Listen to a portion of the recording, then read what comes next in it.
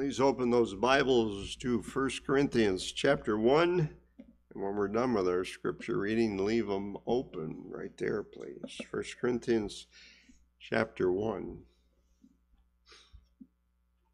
We're going to pick it up with verse number 4,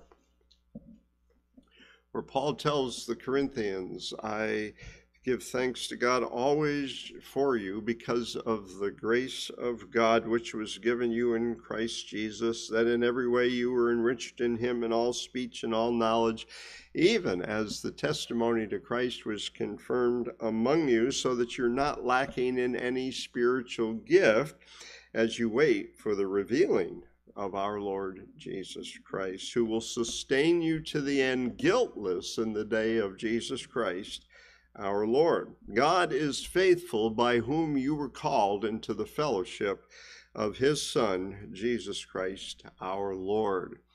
Now I appeal to you, brothers, by the name of our Lord Jesus Christ, that all of you agree, and that there be no dissensions among you, but that you be united in the same mind and in the same judgment. For it has been reported to me by Chloe's people that there is quarreling among you, my brothers. What I mean is that each one of you says, I am of Paul, I am of Apollos, I am of Cephas, I am of Christ. Is Christ divided?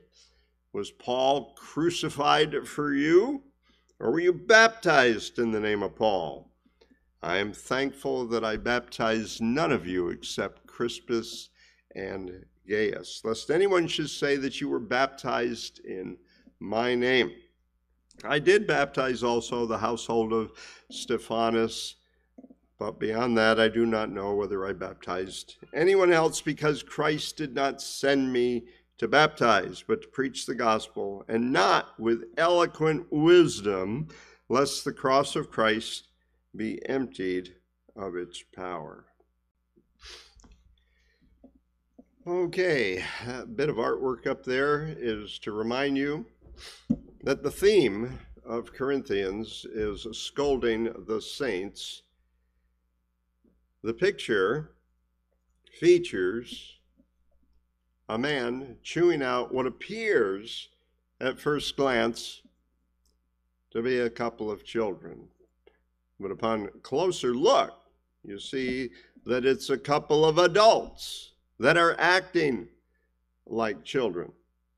You see the one on the right there holding a teddy bear and sucking his thumb, and one sitting down with a pacifier and a bib with a bunny and a bottle. And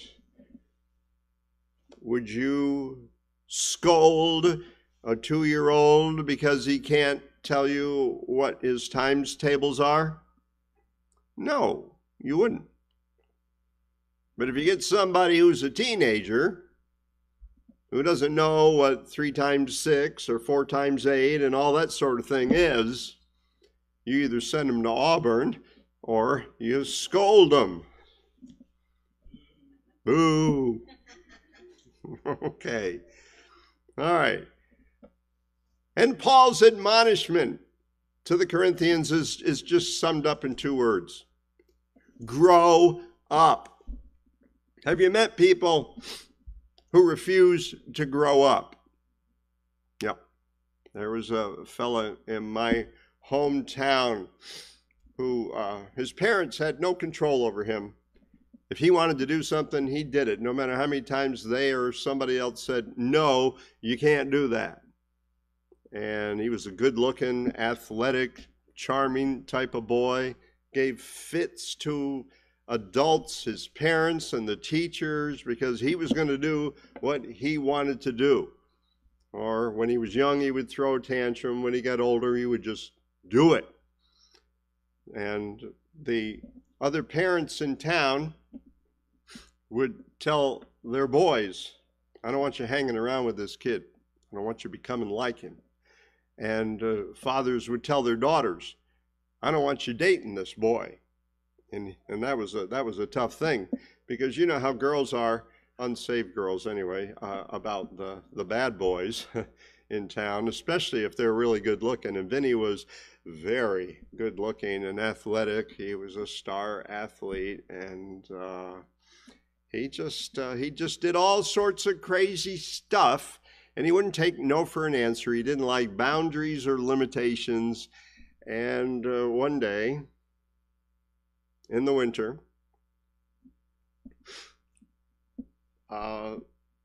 Vinny and one of his friends decided that they would tie one of these little things. Does anybody recognize that? Of course you don't recognize that. You don't have snow here in Alabama. That's what we called a flying saucer. And you would go to the top of the hill in one of these things, and you would sit on it and hold on to those straps, and you would just slide down the snow. And one of the things about this flying saucer, unlike the sled, is that you had no control over your direction. And you went where this thing took you. Well, they decided during a snowstorm that they would tie one of these things to the back of a pickup truck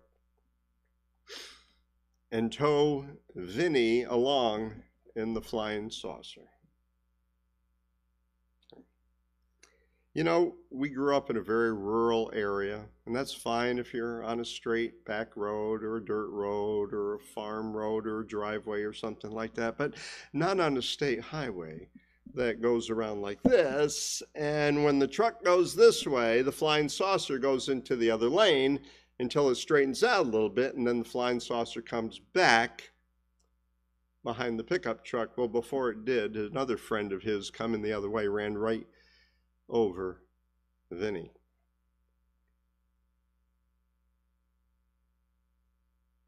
I would say there are very few people who left this earth on a flying saucer, but Vinny was one of them. All because Vinny refused to grow up.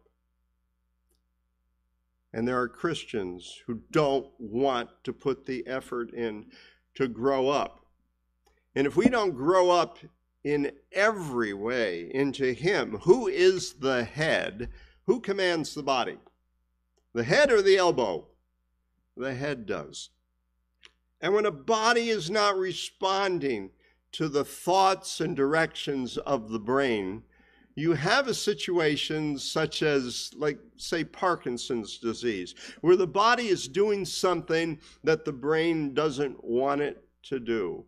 And when Christians are not responding to the head, that's just as shameful to our Lord Jesus Christ. But we are to grow up, and if we don't, guess what? We're susceptible to the flaming darts of the evil one, and we will fall into all kinds of sin and mischief. It's important that we grow up.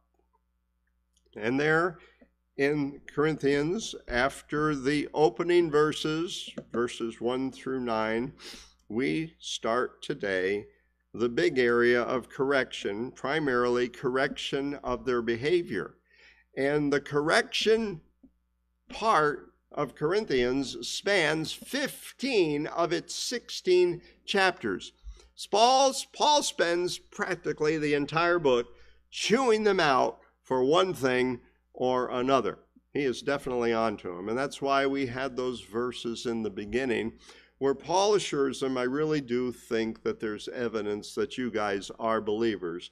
And he wanted to preface this correction part with that. So today, problems related to leadership, and it will be division problems. So as we start the section in chapter 1, verse 10 of division problems, we're going to start with the nature of the movement. And the nature of the movement is this. It amounts to the Corinthians following after men.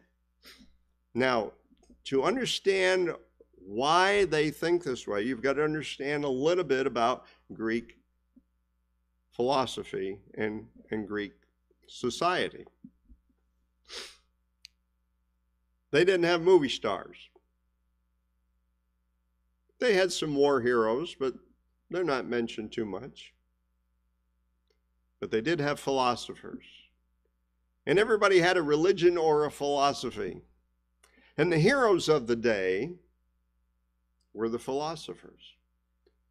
Even Alexander the Great, who made the great kingdom, the Greek kingdom, that spanned over the course of 3 continents, looked up to Aristotle, the philosopher, who was his teacher. These guys were the movie stars of the day, and only because they didn't have cable TV. And the dinosaurs didn't have cable TV either, and you see what happened to them. So everybody gave credit to the philosopher for the philosophy that they followed. Because in the Greek mind, if you were eloquent and persuasive enough to persuade me to follow your point of view, then you as a man had the power to change my mind and to make me believe the right thing. So let's transfer that concept over into Christianity. If by chance a Corinthian person would come to know the Lord Jesus Christ and say, I want to be a follower of Jesus Christ, he would naturally give credit to the person who proclaimed the gospel to him and persuaded him to believe in Jesus Christ. So where did the credit go to? To the messenger. And even though it manifested itself this way hypothetically by saying, I'm of Paul because he led me to the Lord, or I'm of Apollos because he led me to the Lord, when we get over to chapter 4, we're going to see that Paul used those names so as not to embarrass the leaders in Corinth. Now, when Paul got to Corinth, he indeed led a number of these people to knowledge of the Lord Jesus Christ. But after that, the leadership of the church, the elders, would preach the gospel, and more people would come to know the Lord. And these people were saying, well, this guy does a better job than this guy because he persuaded me to become a follower of Jesus Christ. And that's the nature of the movement. It is following after men. At the end of that, in verse number 18, we're going to discuss the nature of the message. And we're going to find out that it's not the messenger, but the message itself that has the power to persuade us to come to follow the Lord Jesus Christ. But the Corinthians were giving credit to certain people, hence Paul's accusation. All right. Now, Paul had enemies in the ministry, and a lot of people were saying, you know, Paul, this apostle fella, he's really a nothing. And one of their assessments of him is found in 2 Corinthians chapter 10, verse number 10, where they say, Paul's letters are weighty and strong, but his bodily presence is weak, and his speech is of no account. And to a Greek person, the power to persuade was in how you worded things. If you were eloquent and dynamic, then you had the power. And the Apostle Paul, in their eyes, did not. I was sought out by the pastor of a newly formed church, which had broken off from a Baptist church over in the Center Point area. He says, your name was given to me, and I'd like you to come over and start teaching our youth, which I did for about a year. And in the course of that, they said, we also need you to teach an adult Sunday school class. And there was about 12 or 14 adults in this adult Sunday school class, and in the next 3 weeks it grew to between 40 and 50 people. After about 6 weeks, the pastor came to me and said,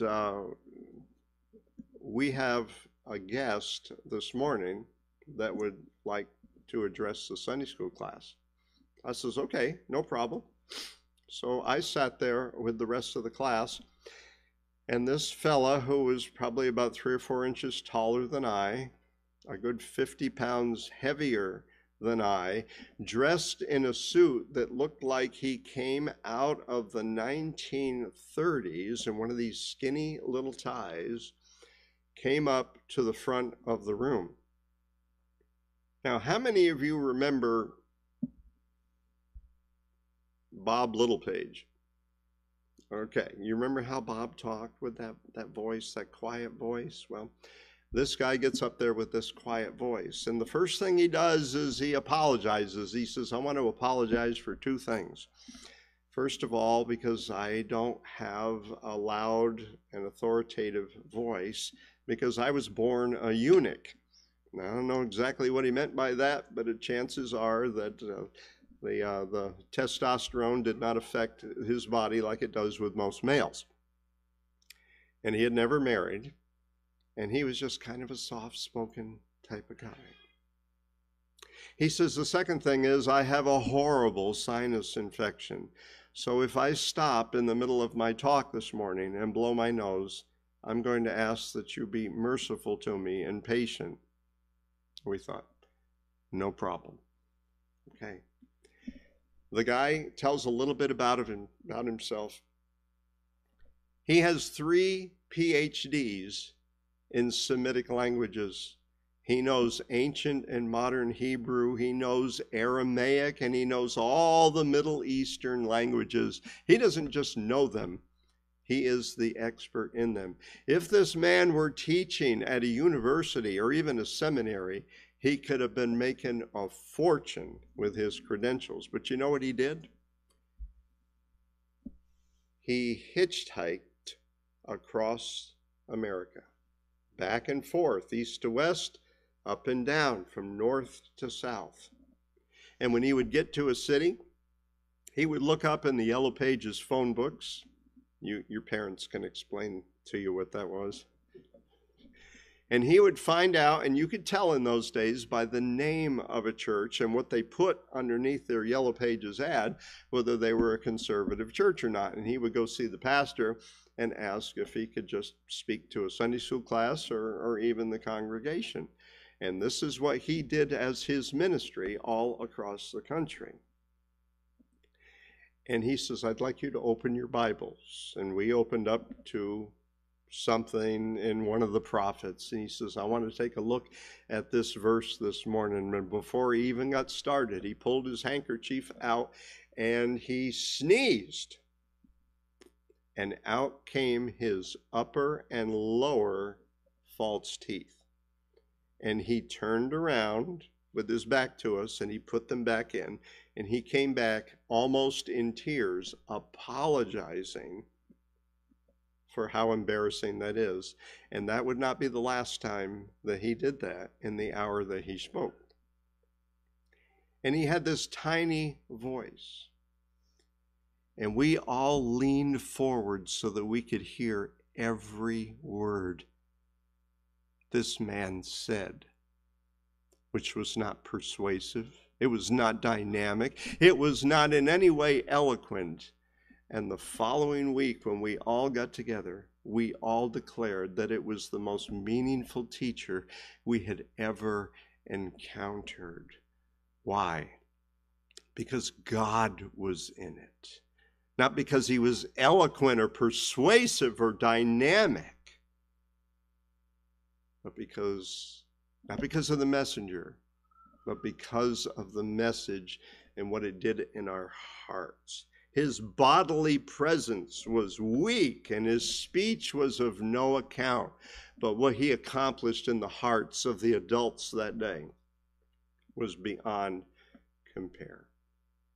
And when Paul came to Corinth, he approached them in a similar way. He says in chapter 2, verse 1, when I came to you, brothers, I did not come proclaiming to you the testimony of God. What's that? That's the gospel, the death, burial, and resurrection of Jesus Christ. In lofty words or wisdom. And my speech and my message were not in persuasive words of wisdom, but in demonstration of the Spirit and of power. Why?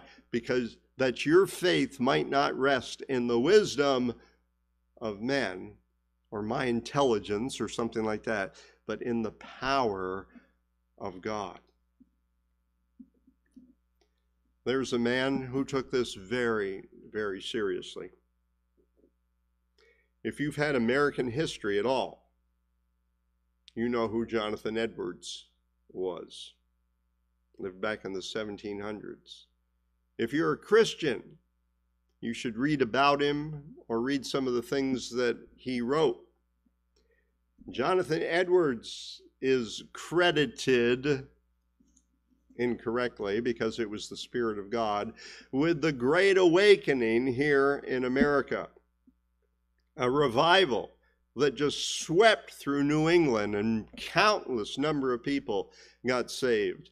His most famous sermon, "Sinners in the Hands of an Angry God," left congregations screaming, thinking that the floor might open up at any second and devour them down into hell alive, just as with Korah's rebellion. Do you know how he presented it? He read it in a deliberate monotone. Why?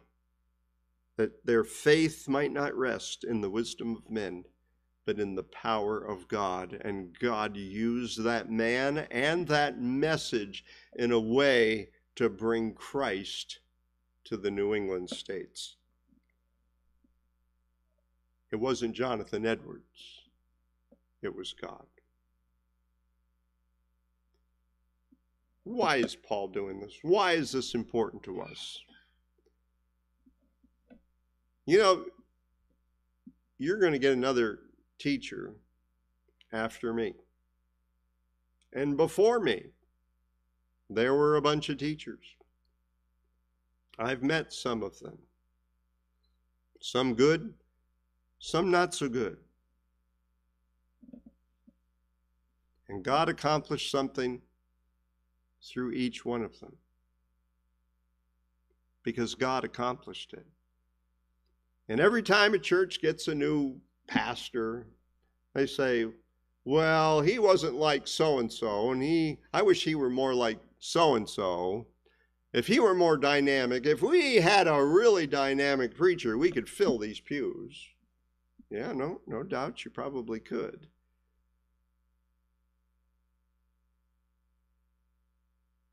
But guys, if anything happens, if people get saved, if people grow in Christ, it is not because of the pastor. It is because of God. And these Corinthians were giving credit to certain of their leadership and pretty much saying that the rest of them were worthless. We're going to discover more about that in chapters 3 and 4. And this is the nature of the movement. They were giving credit to men, and they were following after men. I know Christians who, when a pastor changed churches, they followed him to the next church. That's following after men.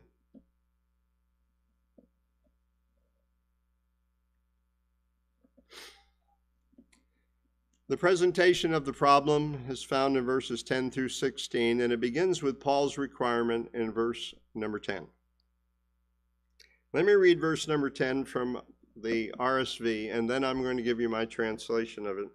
I appeal to you, brothers, by the name of our Lord Jesus Christ, that all of you agree, and that there be no dissensions among you, but that you be united in the same mind and in the same judgment. And here's my and Paul's requirement is uniformity. And here's my translation. Paul says, now I am appealing to you, brothers, by the name of our Lord Jesus Christ, in order that you all may be saying the same thing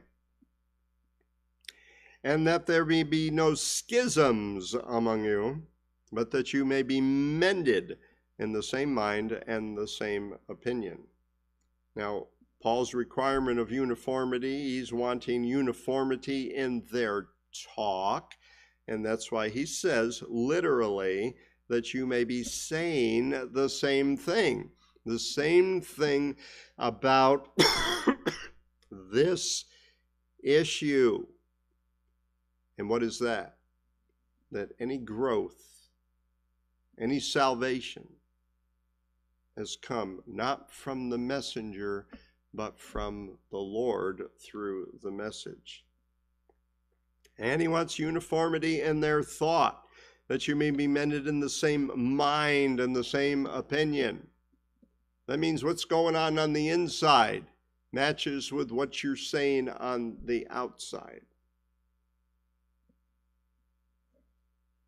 And I want to point out a couple of other things in this verse that will give you an idea of the picture that Paul is painting. He is using a fabric illustration. You see that word schisms?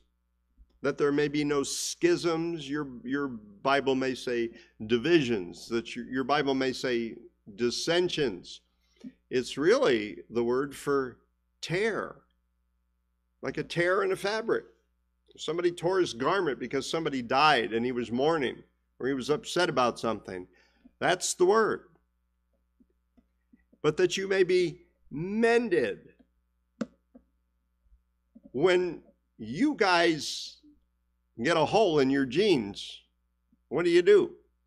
You do nothing, don't you? In fact, you go out and buy your stinking jeans with holes in them.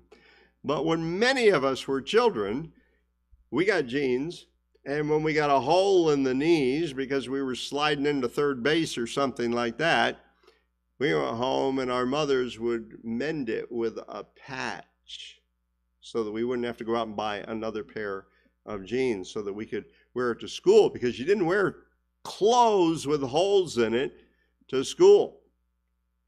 And this is what Paul is talking about, that the church must be of the fabric that has no tears in it, but that if there are, that they are mended with the proper theology so that everybody is on the same page. And that's what we need to strive for at Oak Grove Baptist Church. And this is why I teach theologically, because Paul says that we need to grow up in every way into him who is the head until we all attain to the unity of the faith, referring to the unity of the way we believe and the way we behave. If we're not on the same page, then what are we going to accomplish? If people see us as not united, and each of us following after our heroes, instead of giving God the credit,